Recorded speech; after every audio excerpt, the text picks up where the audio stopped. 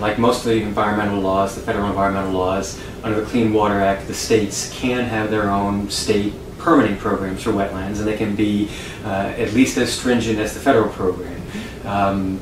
Have many of the states adopted their own wetland permitting programs, and if so, do they focus generally on wetlands that are not regulated under the federal program, or is there some overlap in the states that have taken their own program? There are two states that have taken formal delegation of an assumption of the program, right. New Jersey and Michigan. Mm-hmm. And we can talk about them in a little bit.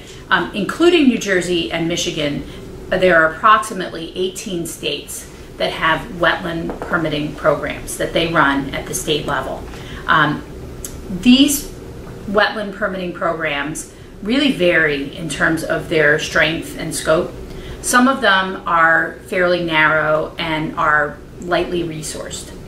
Others are, for example, in Florida, there are several hundred people who work in the state wetland permitting program, and that program is quite robust. So as you go across the 18 states, you'll find a wide variety.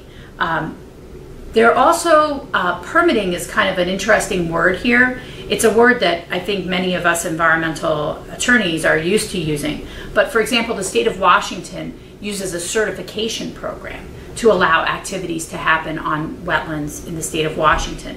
So if you ask the state of Washington if they have a wetland permitting program, they might say no, but they actually have something that functions very much like a permitting program. Another example might be the scope of the state program. New York has a wetland permitting program, but only over certain acreage. So they're dealing with larger parcels.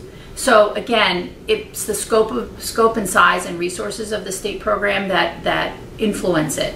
But it's growing. It's certainly growing. And in terms of your question about whether there's an overlap, and if states are working in waters that would be, or wetlands that are federally jurisdictional, I think the answer is there is some overlap, but also this allows states to work on a lot of other wetlands.